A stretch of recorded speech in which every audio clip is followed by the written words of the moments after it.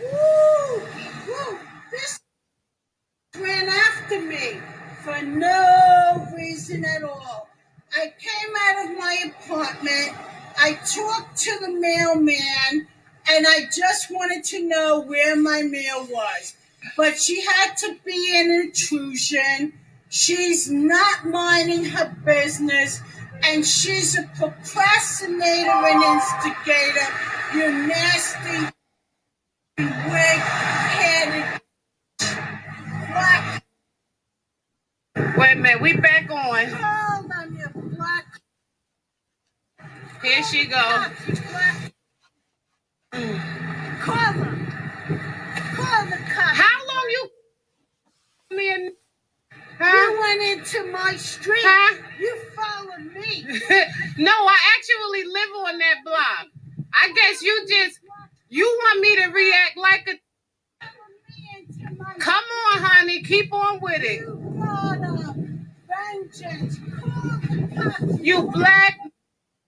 You black nigga, whoop-de-doo.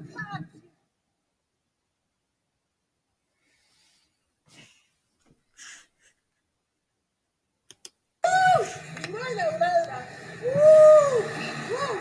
This ran after me for no reason at all. I came out of my apartment.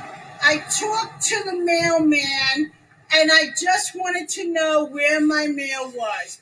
But she had to be an intrusion. She's not minding her business, and she's a procrastinator and instigator. You nasty, wig-headed, black. Wait a minute, we back on. Hold on, you black. Here she go. Call them. Call the cops. How long you me? You went into my street. Huh? You followed me. No, I actually live on that block. I guess you want me to react like a... Come on, honey, keep on with it. You got a vengeance. Call the cops. You black nigga, whoop-de-doo.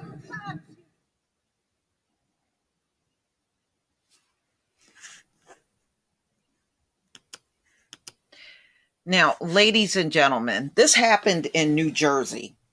Okay, this happened in New Jersey. This Karen was since arrested. She was arrested. The police did catch up to her behind.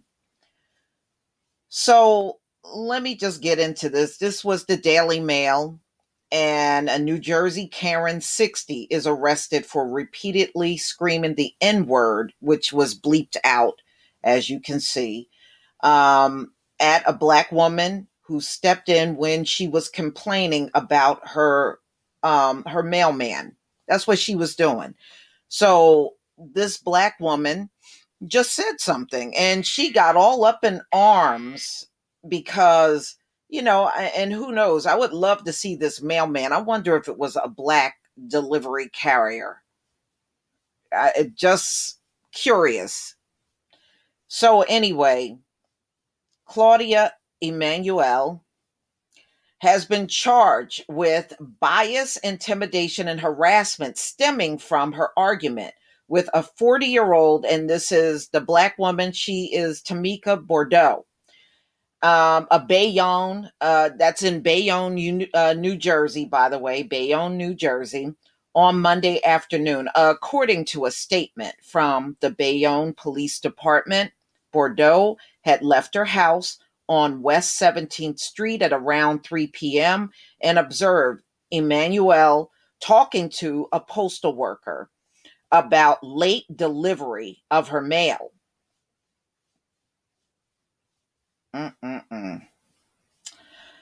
As Bordeaux approached Emmanuel to offer some neighborly advice, the 60-year-old proceeded to hurl a stream of foul-mouthed, racially charged expletives at her, including the N-word.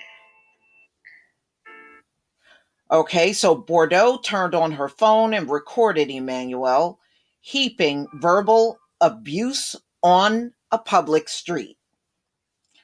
One of the clips she later shared on her Facebook, Emmanuelle is seen gyrating her hips as if that's a turn on. Look at this woman. Ew. Ew. And mocking gesture and accusing the victim of following her. Now, she's behind this Black woman. How the hell can she follow you if you're the one walking behind her? Kind of dumb there. Okay. She's following the victim, who is the Black woman, even though she is the one who is seen walking behind Tamika. Yeah, how can she follow you if you're walking behind her? Ooh, sometimes racists, you pick up a book and start reading, get them brain cells activated. I came out of my apartment to talk to the mailman, and I just wanted to know where my mail was, and she had to be an intrusion. She had to be an intrusion. Okay. She is not minding her business, and she's a procrastinator and an instigator. That's some old ass slang there, lady. Emmanuelle says the camera, says into the camera, "You dirty effing wig-headed B." That's what she said. Another clip, Emmanuelle yells at Bordeaux, "Call the cops, you effing N-word. How long are you going to follow me?" This is what Tamika was saying, "and call me the N-word." Bordeaux calmly inquires of the woman, "You went into my street, you followed me." Emmanuelle shoots back, to which Bordeaux points out that she happens to live on that same street. As Bordeaux reaches a 7-Eleven convenience store on Avenue C, several bystanders come to her defense and yell at Emmanuelle to stop being effing racist. Yeah, I did see a Black man, but I think even another Black woman stepped in. One of the passerby tells Bordeaux that she got the patience of a saint for showing restraint. Yeah, she sure do. Bordeaux explains to the other woman, and this is another Black woman that happened to be there, who is, she was explaining to her she was not going to react with aggression towards Emmanuelle's, because she knows that she's trying to provoke her, which Karen usually does. They want to provoke you. If you respond and go off and hit her like she deserves it, then, she suddenly becomes the victim in American society. They won't see that she antagonized the whole thing. They won't see it that way. They'll only, they will exclude everything they saw up until the point where you punched the hell out of her. Okay. So she tells the woman, "I've been Black for 40 years. She said, "N-word is not going to do anything to me." A police said a concerned citizen was able to step in and calm down Emmanuelle, ultimately coaxing her to leave the area. Bordeaux turned over the video evidence showing the confrontation to the police, sparking an investigation, and it quickly led to Emmanuelle, who was arrested the following afternoon. According to police, Emmanuelle had moved to Bayonne from Tennessee in September 2020. So you only been there for a few months and you're this much of a nuisance? There's a lot of Black people that live in Bayonne. There's a lot that live there. And in fact, I had a friend that lived in Bayonne many years ago. Okay. Bordeaux told local news outlet that the racial abuse has left her traumatized, especially given her grandparents' experience living in North Carolina during Jim Crow. Mm-mm-mm. I broke down because those words are connected into some history, she told WPIX 11.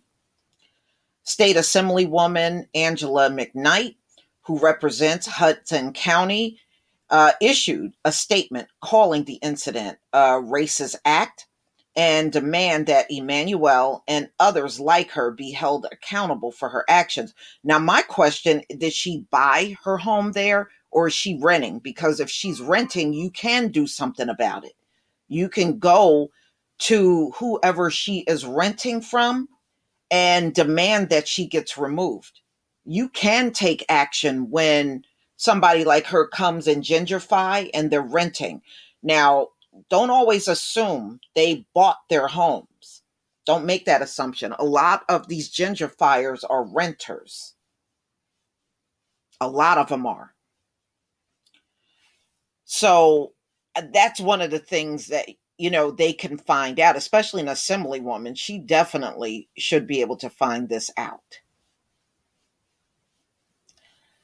This behavior is becoming so common now that we simply refer to these racist people as Karen and let it go. I just can't do that, she wrote.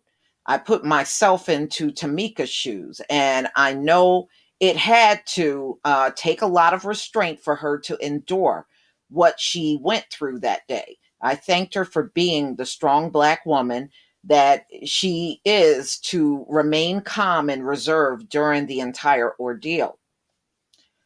Bayonne Mayor Jimmy Davis also addressed the incident on Facebook, writing, "The video content was appalling and certainly not indicative of who we are in Bayonne. Unfortunately, this is who America is. This is what you are. Sorry, whether you like it or not, it is. So when you make these comments, oh, this is not who we are. Yes, it is. This has been who you are for 500 damn years. This is this is it. You're just the embodiment of your forefathers. Our community will continue to stand together and work to eliminate these acts of hatred." So, ladies and gentlemen, this just go to show you, just because we're in the North, it does not mean that these folks are less racist. Let me tell you something. I've been in the North the majority of my life, and I can tell you these folks are just more covert than they are in the South. And to be honest with you, I would prefer the people in the South. At least they're upfront. You know where you stand. These folks try to be covert. They think if they don't say the N word, they're not racist, but they show it in their actions. It's the ones that will be all smiley up in your face, especially on a job, and then go behind your back to the boss and try to cut your throat. That's what they are like up in the North. They're covert. And to me, they're far worse than anyone in the South. And in fact, I'll go as far as telling you they're far worse than a Klansman. They are. You would be better off dealing with the Klansmen than dealing with a lot of these covert people, because they'll try to do all kinds of little nasty, low down things to you, and then professing to you at the same time that they're not a racist. That's how they are in the North. But y'all, please tell me what you think. Please leave your comment and subscribe. Don't forget to hit on the notification bell, and I'll see you on the next video. Peace, family.